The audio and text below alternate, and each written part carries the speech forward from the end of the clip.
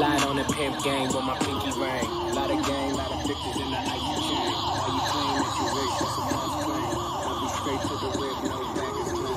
Only outside feelings with the money. Welcome to the channel, Excellence. Where we strive for excellence.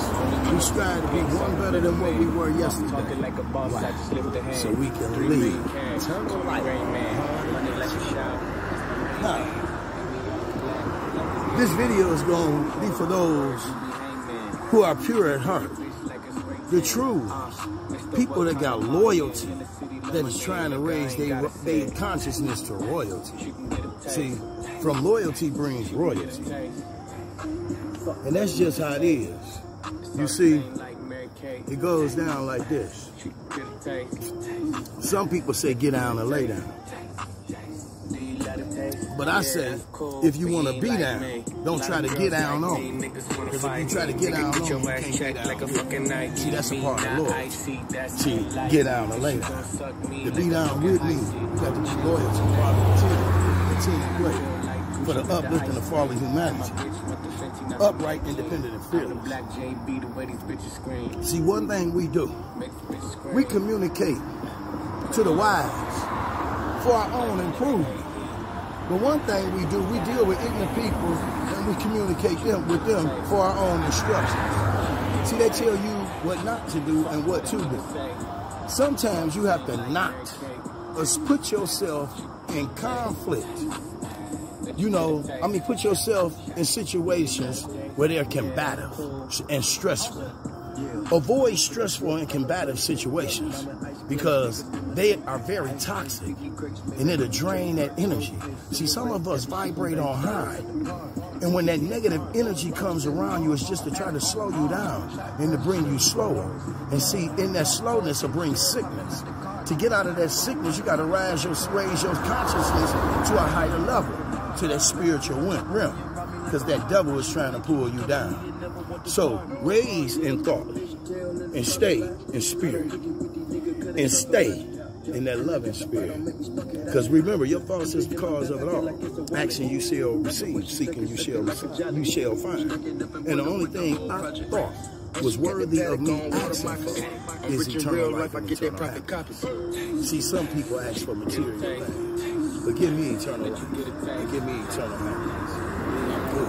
You can have all the money because that shit is fine. But get down or lay down. But if you gonna be down, don't try to get down on me. You feel me? Be down with me, don't get down on me. The eyes is the window to the soul.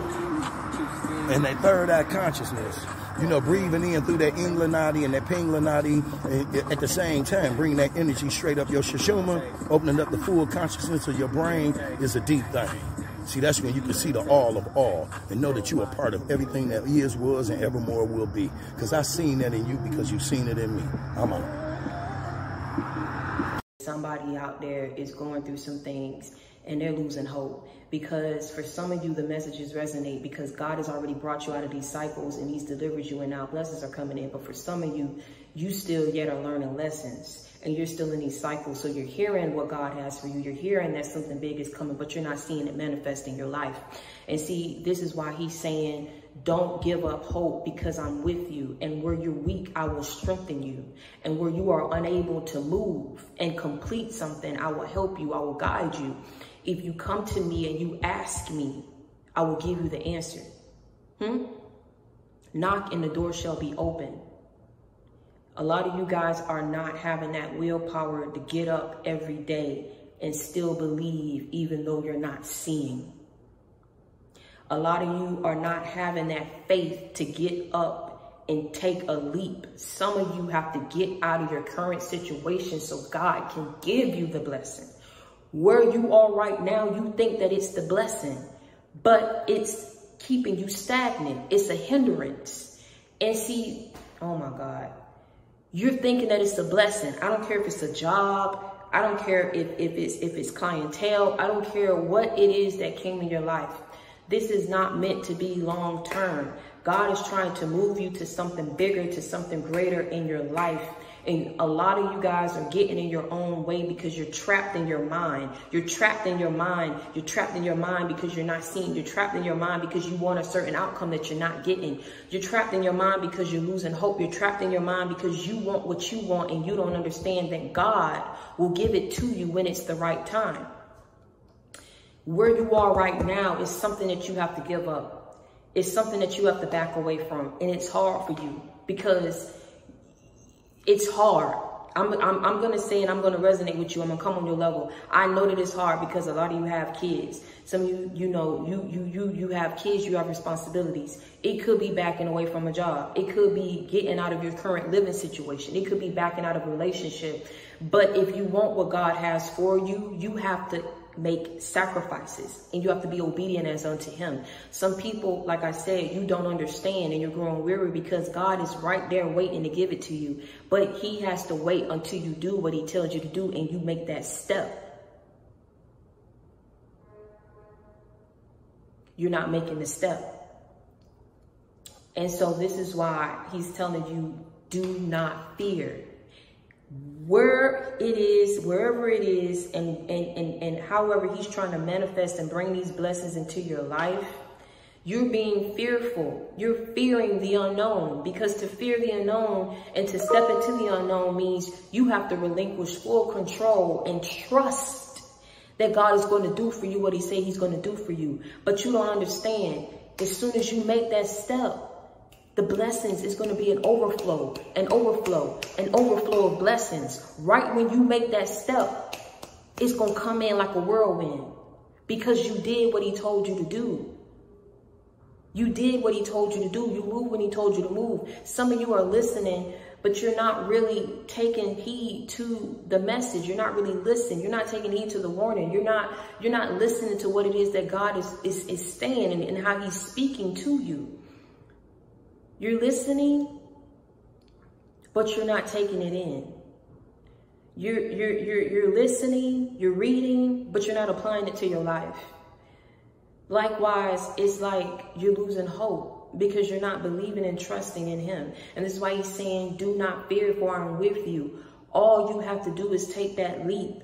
You may have a situation where you got to leave an apartment. And as soon as you leave that apartment situation, wherever it is that you are, God will bless you with a house. As soon as you sit here and you back up from that job, God will give you an overflow of whatever it is that you need to support and grow your business.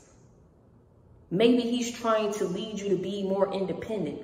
Or maybe he's trying to lead you and put you in a better situation financially. But whatever it is, you are keeping yourself stuck. Because you've been let down so many times in the past, it's hard for you to relinquish control. But see, when it comes to God, you ain't gonna have no choice. Because if you want whatever it is that you want and you praying to him for, he has his demands as well. That's how this go. If you ask him for something and you think that it's not gonna come with a share of sacrifices, you are fooling yourself. It takes sacrifices to be on this path. It takes great willpower to ask him for help, to ask him for strength where you're weak. To ask him for the answers that you do not have for yourself because you're so used to finding everything and doing everything on your own and making it happen. It's hard for you to just back up and let somebody just take in, comfort you, and take you to where you need to be. It's hard for you to let someone else look after you. It's hard for you to let someone else make the moves for you. But if you say that you believe, and you know that you're a child of God, then you know that at the end of the day, that's something that you have to work on. Because what you're asking him for, he's trying to give it to you. But you're fearing the unknown. And it's stopping you from taking that leap of faith. Because you don't know what's going to happen once you make that choice. But I'm telling you what's going to happen. He's always been there with you. And exactly what you've asked him for, he's going to give it to you. And he's going to uphold you. He's never going to let his enemies have their way with you. So you have to stop fearing. You have to stop giving in to your current situation where you are right now and feeling like there's no hope. Because the sun will shine and you will be okay.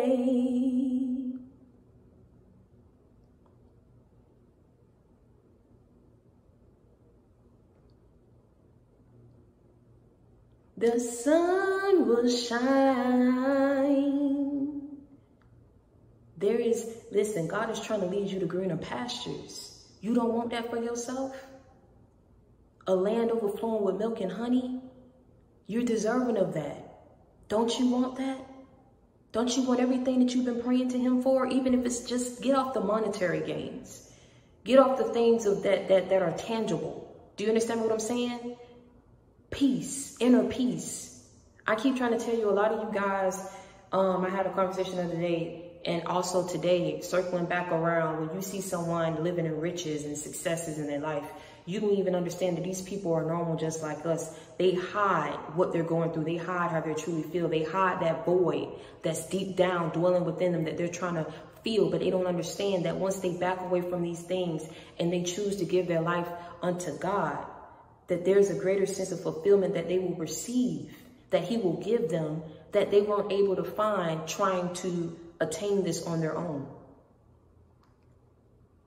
A lot of people ain't gonna show you when they lacking. They ain't gonna show you when they struggling. And they're not supposed to. Just like I tell you, never let nobody see you sweat.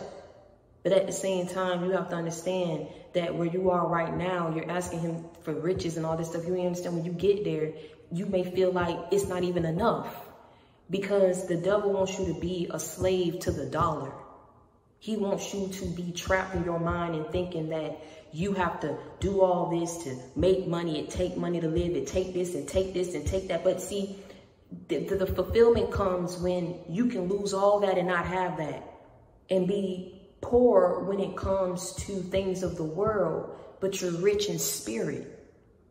You're rich inwardly, because the person that I can respect, a person that is truly rich and successful, is a person who can walk throughout life, hold their head up high, and know that they may not have $15 million. They may not even have $1,000 in the bank. But if God called them to come home that day, they'd be at peace. And they'll say, you know what? I've done everything that I set out to do. It wasn't about money. It wasn't about fame. It wasn't about success. It was about finding myself and getting on my purpose and being able to contribute back to someone else's life, being able to give back in some type of capacity, being able to have that fulfillment, that self-fulfillment within myself, that I know and I found myself for who I truly was. I went out being a real one and not being fake and not giving in to things of the world. I found myself. I found who I was. I found what I was supposed to be doing, and I did it. I can go knowing that I did what I was supposed to do. Not feeling like, because at the end of the day, you can't bring that money with you. You can't bring that fame and that fortune, whatever it is that you're asking for right now. God is going to give it to you, but he's trying to get you to see the bigger picture outside of that, to find yourself. And that anything else that he brings is a plus, it's a bonus. It ain't something that you was living for. It ain't something that you was trying to die for. It ain't something that you was willing to sell your soul for. Because what does it profit a man to gain the world and lose his soul?